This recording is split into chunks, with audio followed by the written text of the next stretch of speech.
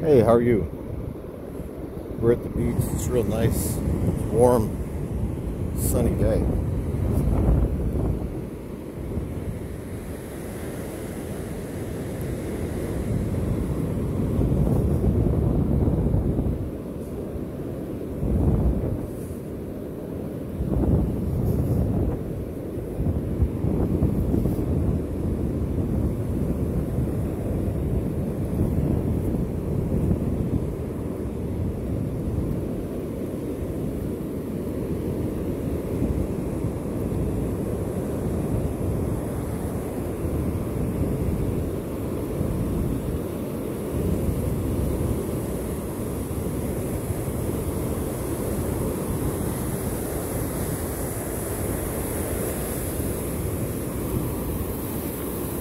Brr. Just got hit up to my knees.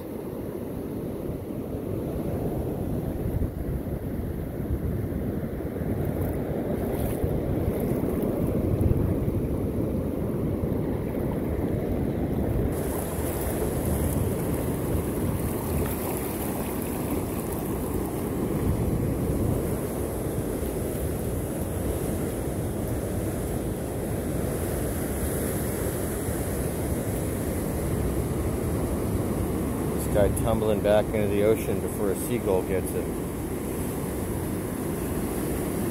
Come on, buddy. Get going.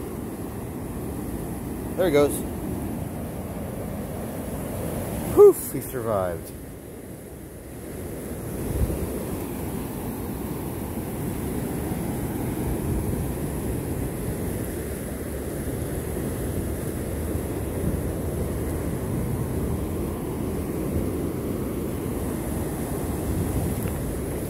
We're in the water today. We're not usually actually in the water, but today we are. Usually we're just walking on the sand. Today we're in the water.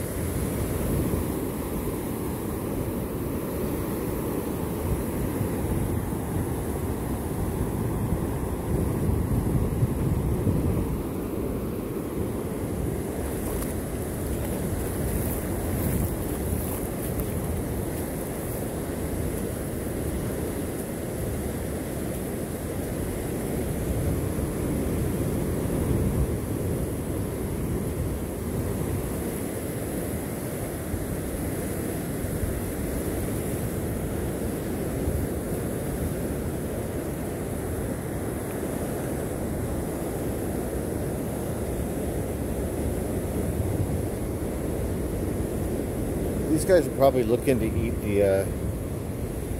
the sand crabs, like the one that we just saw tumbling. They really like to eat them. I've never eaten them before, but I mean, if I was deserted on Treasure Island, I would probably try them. And I've always imagined that they're like little langostino, like maybe it's just like a little bit like a little crab, because they are crabs of some sort. They are these little bullet crabs. Shaped like those miniature version of the old Dungeons and Dragons monster from the first game in the first monster manual. It was called a Bulette or a Bulette, right? B-U-L-L-E-T-T-E. They look just like that, except they're about 2 to 3 inches long, or 2 inches long, instead of like 20 feet long like they were in D&D.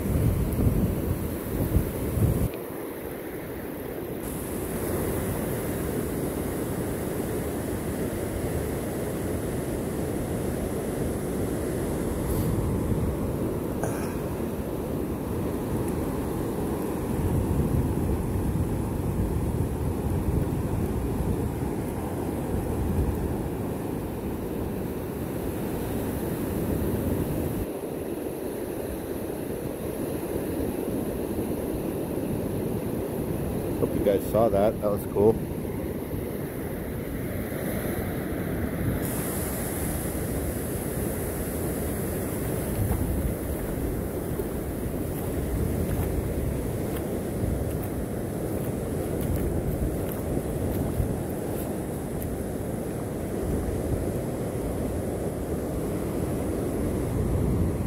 She got one. Oh no, it's a shell. She thought it was going to be something. She thought it would be one. I think I've talked about this before. With seagulls, it's really easy to differentiate males and females. This is a female, this brown colored bird.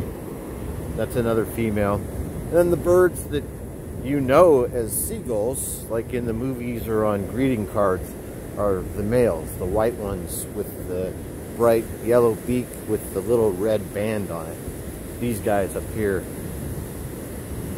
are males.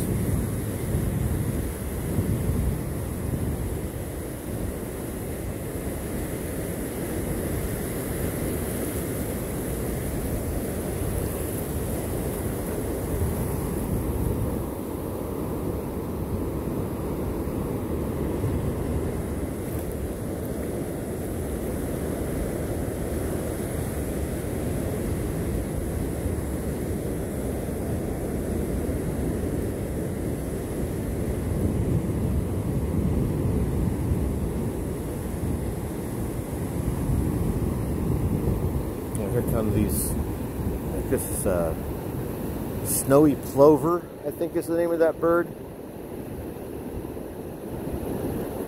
That's flying there in that group. I think they're called plovers. I think they're snowy one. I think they're called snowy because they have the white on them. I could be wrong. They look a lot like sandpipers, but they're smaller and they don't fly the same.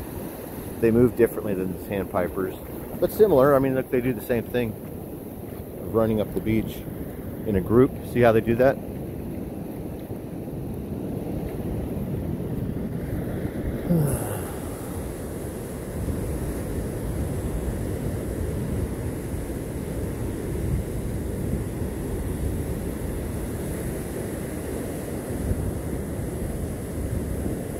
There's a lot of sand dollars on this beach. Some nice examples that look pretty good.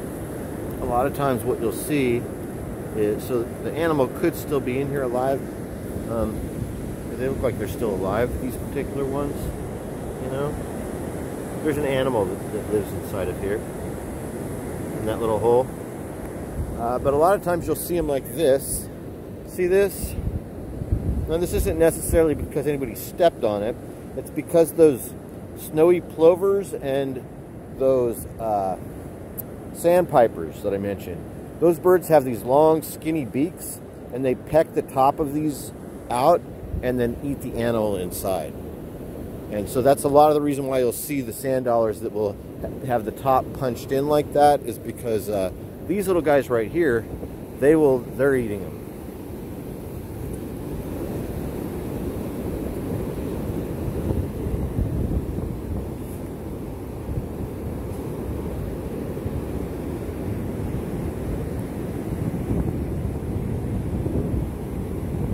And they're not eating them now, but that's who eats the sand dollars also. They're just not eating them right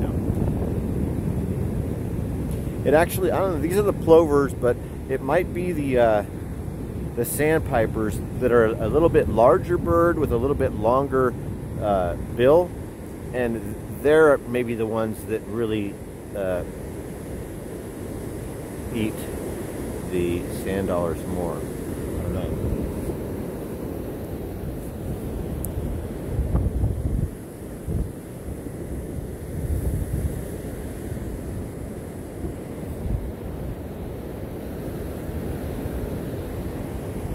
A lot of bird activity today. I don't know if you guys can see this, but there's multiple species flying around in the same spot. It's kind of cool.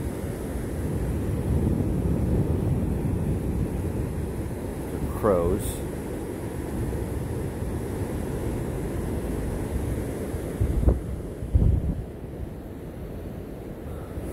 There's tracks from the beach patrol from this morning. They just came through recently.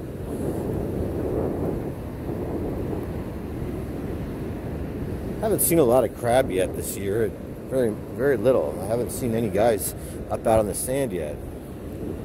Maybe just a little bit in the early morning when the tide is really low, when it goes out after it being in. Perhaps. I mean, you can see there's some that were eaten by birds that are down here right now. This is just stuff from this morning. There's not very many. In the old days, years past, this place might be covered in dip crabs. Really, lots. Like you might see 50 of them during my walk.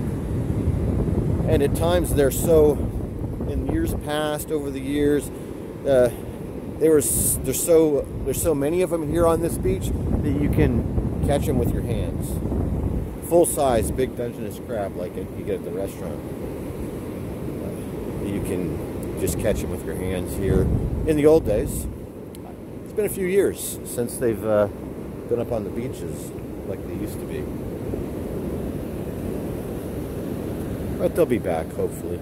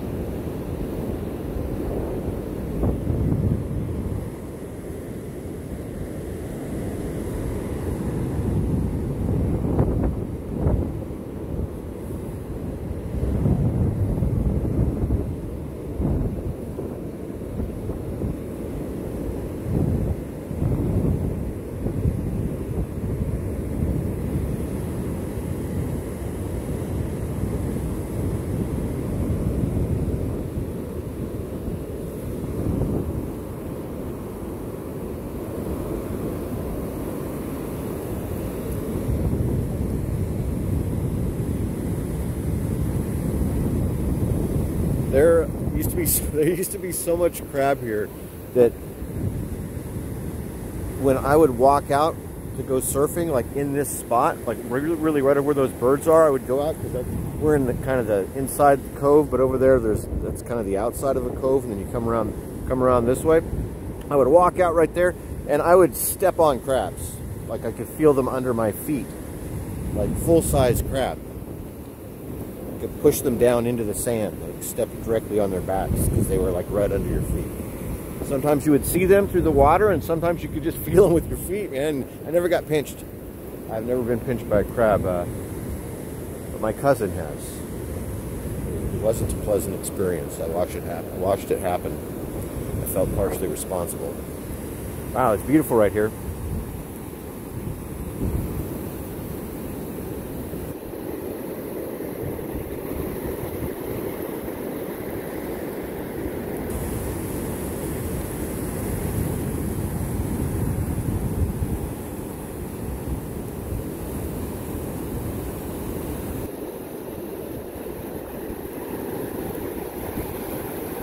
I wish I had a wetsuit on, because I would just jump right in and take you guys in there with me. I'm in the mood, but all of my wetsuits are packed inside of boxes.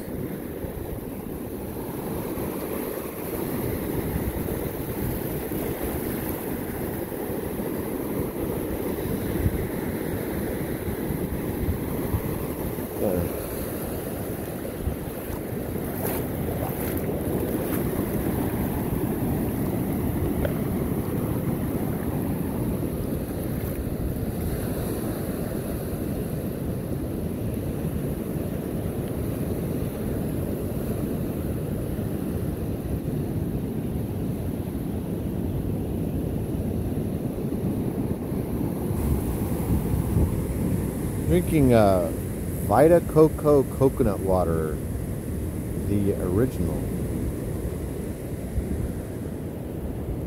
It's pretty good. It's not the best, but it was all they had at the store just now. In cocoa water, that looked okay. Coconut water. Okay. Well, thanks for joining me. Hey. Been me the whole time. Thanks for hanging out. I hope you enjoyed this walk to the beach, or walk at the beach, and I'll see you next time. Hope you have a great day or evening. Thanks for watching.